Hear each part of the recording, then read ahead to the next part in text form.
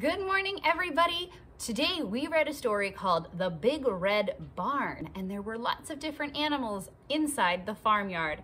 Today you're going to be building a farm of your own. We have to make a big red barn. So what you need is a glue stick. You're also going to need to grab your big green piece of paper from inside of your packet, and attached to your green piece of paper you're going to have lots of different shapes and some farm animals. So make sure that you grab this out and take off all the different pieces that are on here. Let's look at some of the shapes that you should have for your barn really fast. The first shape that we have is a small rectangle.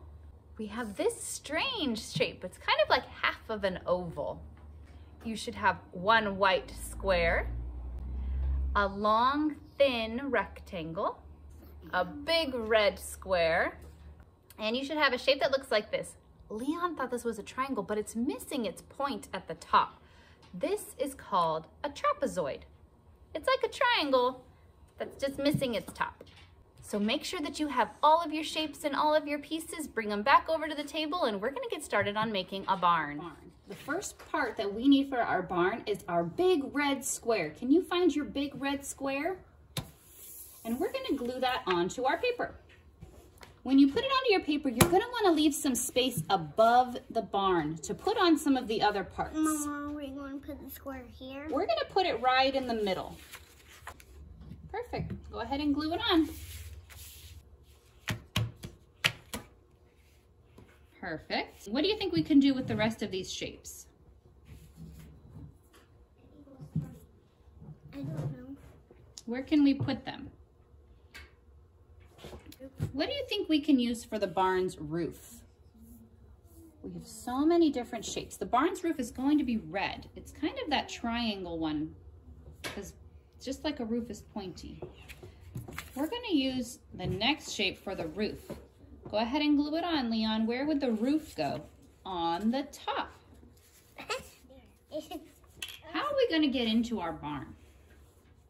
We need this. That's a little door. That would be a really small door for small animals. Do small animals live in a barn? Yeah. Some small animals do. But what about the horse and the pig and the cow? We can use this. We could use that. That's a big door. Mom. Okay, we have 3 shapes left. We have 2 rectangles and half of an oval.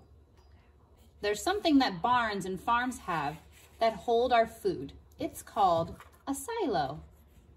Yeah, and you can build it just like that, Leon. Go ahead and glue that on. Mommy, there's an open door. It goes like this. Oh, you want to put the door on the silo? You could do that. There are lots of different ways that your child might put together their barn. Guide them a little bit, but let them use their creativity to put together their barn in any configuration that they want to. There's no right or wrong way to make your farm. And after you've glued on all of your shape pieces and built the barn, we're gonna have some animals live there. So you can get your animal pieces out, and we've been talking about a new number. It's the number 5. So we have 5 animals. We have 2 baby chicks. We have a pig, a cow, and a horse.